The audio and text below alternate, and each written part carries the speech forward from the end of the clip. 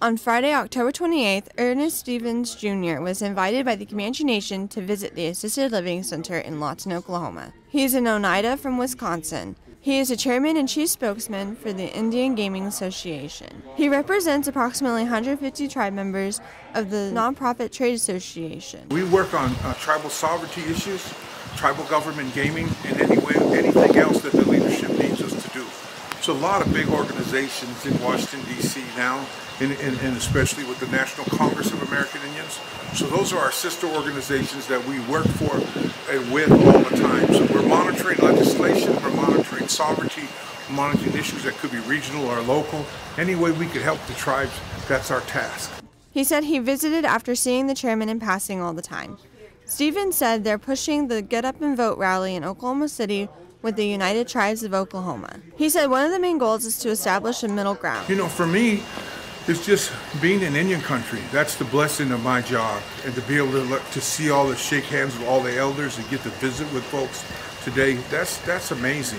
My main purpose yesterday was to participate with all the Oklahoma leaders in doing our best to get out the vote in Indian country. And that's something I continue to do and always have done. Again, we're a nonprofit trade association, so I don't pick a side, and I don't tell people who to vote for. But I make sure that we get out there and get out there strong, supporting candidates who understand and respect tribal sovereignty.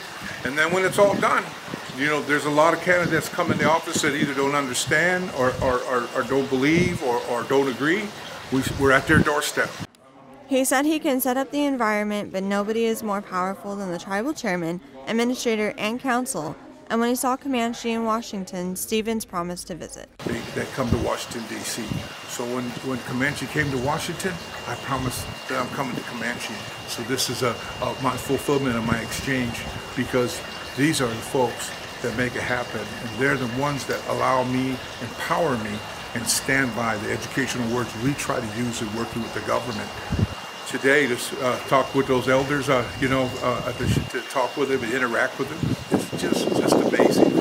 So, Chairman Oneida is he's a dynamic leader, but more importantly, he's just like all the other old school leaders. He's in touch with his community, and he wants his community to feel the presence of Washington, D.C., and that's why I'm here. Reporting for the Comanche Nation News, Natasha Mercadante.